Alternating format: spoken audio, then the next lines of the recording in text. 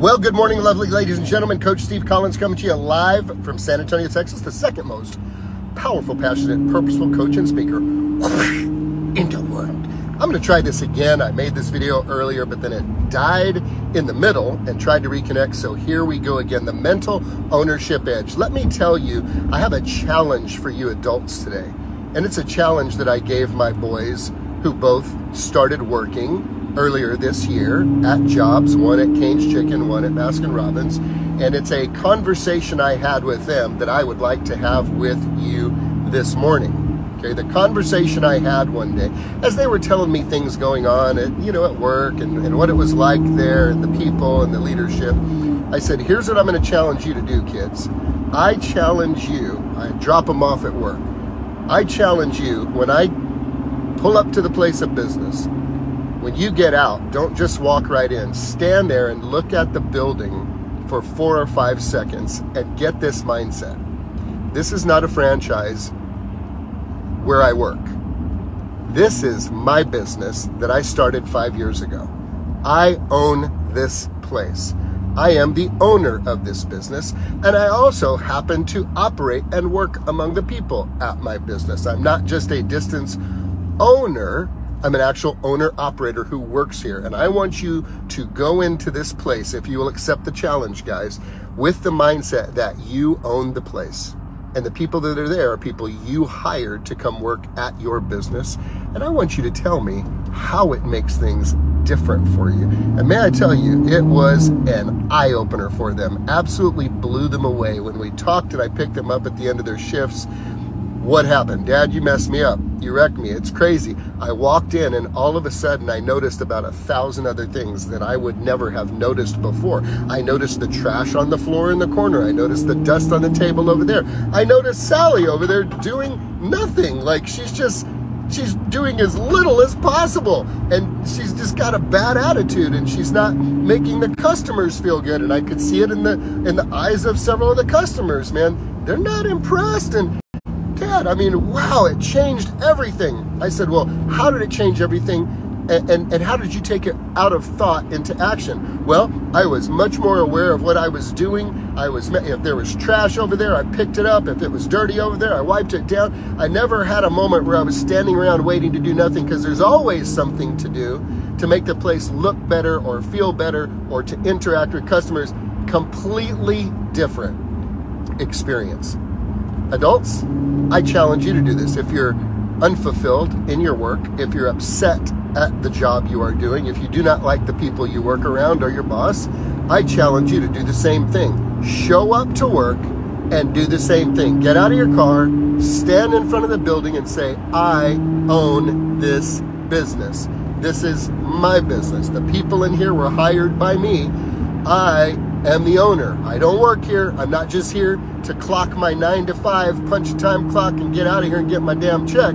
I own the place. And I want you to see how different life can be for you. A lot of people judge entrepreneurs. Oh man, they look like they have it good. Well, you don't know what they did to get there. You don't know the price that was paid. You don't know the weight of responsibility of knowing if it is to be, it is up to me. You don't know the weight of the reality that you cannot expect people to work harder than you, to be more dedicated than you, and to be more committed than you. You can't expect that. It's not their business. There's a weight that is carried when you take mental ownership. And if you want to grow and you want to be promoted and you want to move to bigger and better places in your job and in your work, then I challenge you to practice this every day. You know what will happen? You won't just get up out of your car with your coffee and walk into the place and look for your seat and sit down and see how long you can chill and look at emails before you get to work. You know what will happen? You'll get out of your car and you'll notice the trash in the parking lot. You'll notice junk on the ground. You'll notice the fingerprints on the door when you come in. You'll notice the dust on the edges. You'll notice everything because you are now the owner. And you're asking yourself constantly, are they a reflection of what I wanted to bring to the marketplace? Is this the standard of excellence? Is this a place where people will want to come back? Do we really take care of everybody with the utmost value so that we know they will choose to come back and do business with us? Are we doing better than our competitors? In fact, what are our competitors doing? I wonder what they're doing that we're not doing that maybe we could learn from. I wonder where we can take where they're making mistakes and we can improve it. Golly, I wonder, do you see the difference, the mental ownership edge? That mental ownership takes you out of the mindset of an employee, placing you in the mindset of an owner so that you can see, maybe, here's a secret, maybe if I took this mindset to work every day, maybe one day I would be able to do something like this or change something like this. At a minimum, I promise you this, you walk in there like an owner, that owner, they're gonna know. Manager, they're gonna know. What up with Martha? Why is she picking up trash outside? Why is she picking up stuff? Why is she wiping the counter down in the bathroom? Why is she wiping down the mirror in the bathroom? What is up with Martha? What is she doing? Why is she staying a little bit later? Why is she coming in a little bit early? Why is she encouraging people? Why is she picking stuff off of the carpet? That's not her job.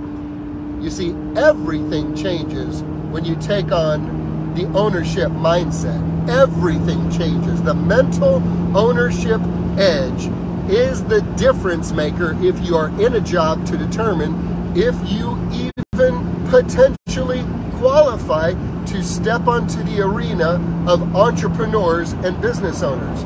There's so many things that go on behind the scenes that most people are clueless about when it comes to business ownership. Just as my boys discovered, wow, man, Dad, I saw everything completely different, you will do the same. May I say something to you? You ain't gonna like it. You probably ain't gonna like it. You know why? Because you feel the weight of responsibility. And you might go, well, Steve, I don't want to do that. I'm just a worker bee, and I'm just here to punch the time clock and get my check. Well, welcome to the rest of your career. Okay, no big deal. If that floats your boat, let it float your boat. I got no judgment.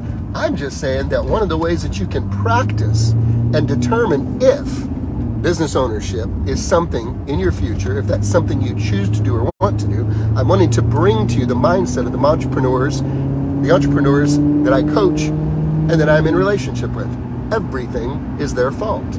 Everything is their fault. This is what we coach to. Everything is your fault. It's all on you. Well, I can't stand this. I got employees. They don't want to come here. They come in late and then they're lazy. I say, all right, Fred, let's have a conversation.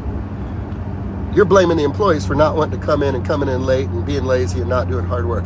How about we ask this? Where is your DNA in this? Where is your fingerprint in this? Could it be that you have not created a culture and an environment and a workplace that causes them to desire to be there? Could it be that your lack of direction and leadership has left them feeling like lost little puppies? Could it be that you are not doing the stuff that you're supposed to be?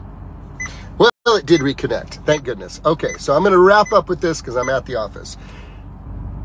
Go to your place of business, accept mental ownership, and pretend that you own the place. See how different you show up. See what you notice. See what other people are experiencing.